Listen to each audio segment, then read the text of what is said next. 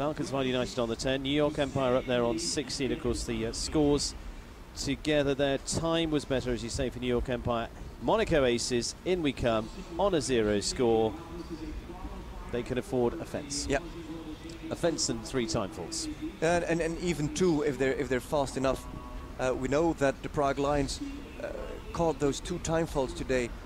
They caught 2 time faults today, so both were slow. And we've got 2 fast riders in. What do you think, Sergio? Will this play out? Will they manage or no? Yes or no? I think, yeah, it looks like this one is jumping very good and he's not taking too much risk, so I hope they actually do. I think for my own interest, it's better that he jumps a clear so Julian doesn't take too much risk. But it looks like it's gonna be good for them. We saw he's jumping pretty good.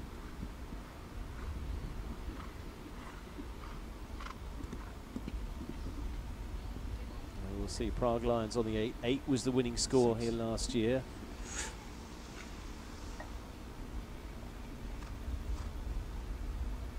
Outside turns all over. I mean, this is Jérôme Guéry, who normally wants to go always fast, always on the inside turns, come home as quick as possible.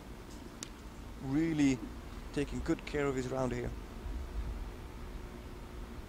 I don't think he's going to make the time this time. No. No.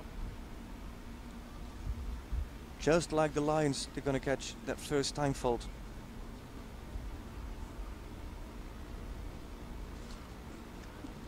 Already into it, as I say, they Very can afford a couple of them. Yeah. It is 2 there. 2 Jérôme Guéry and Garfield. Well, it does mean the second rider then, Julien Epillard, can afford, well, a fence down and a time fault.